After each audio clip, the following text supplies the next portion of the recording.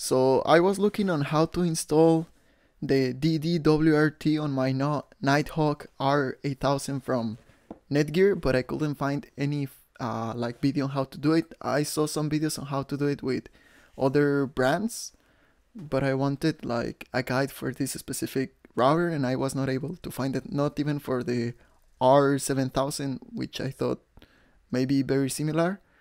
So after looking in the on the web, I found out like how to do it.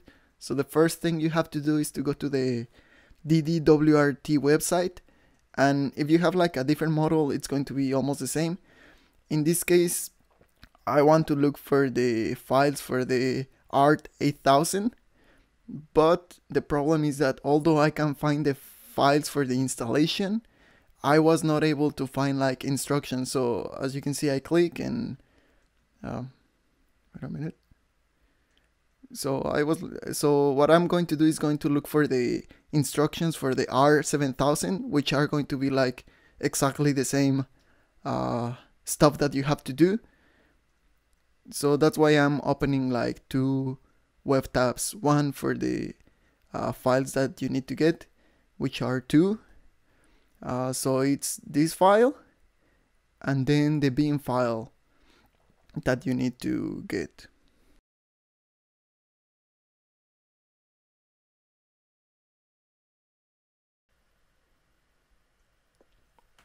So now I have finished with the download of the files, and now what I want to do is to access the graphic interface.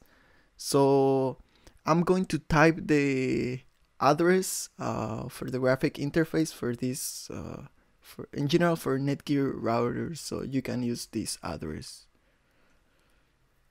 Now, if it's the first time you open this interface, it's going to ask you for a lot of stuff. Not a lot, but some stuff like security questions. So just follow through and let me know when you finish.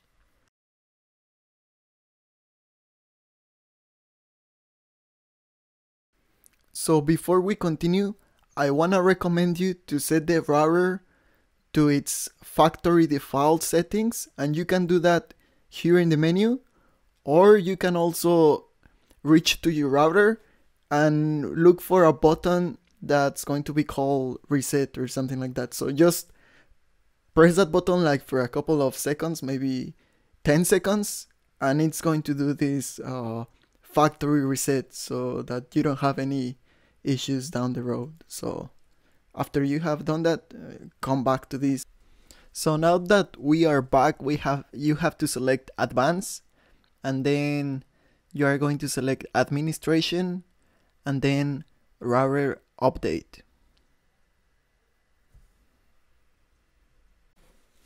Now we want to select the file that we downloaded, and it's going to be called factory to wrt.chk.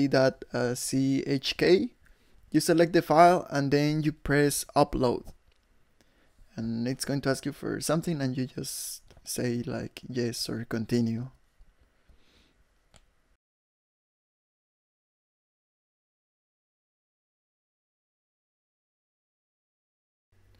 Now this is going to take some time, so let me speed this up.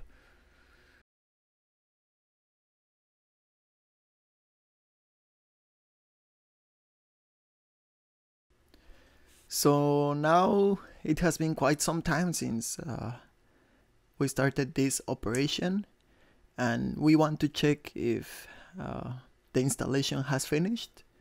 So for that, I'm going to type again the address for the graphic interface, and this time I have the DD-WRT. So because it's our first time also in this interface, we have to select like the username and the password, and of course you are free to select whatever you want.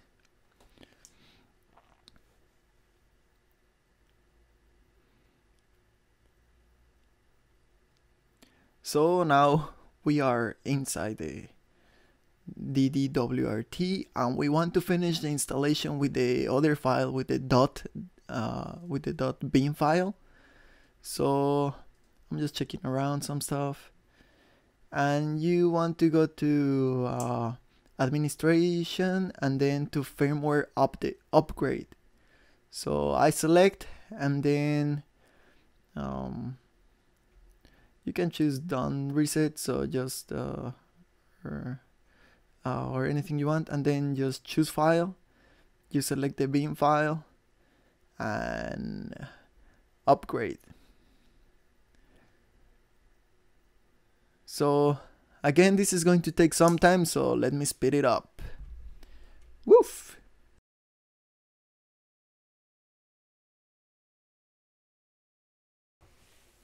So now I have waited for quite some time, and and still I don't have access to the DD-WRT.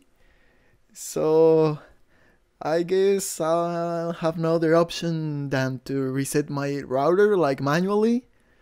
So let's see what happens.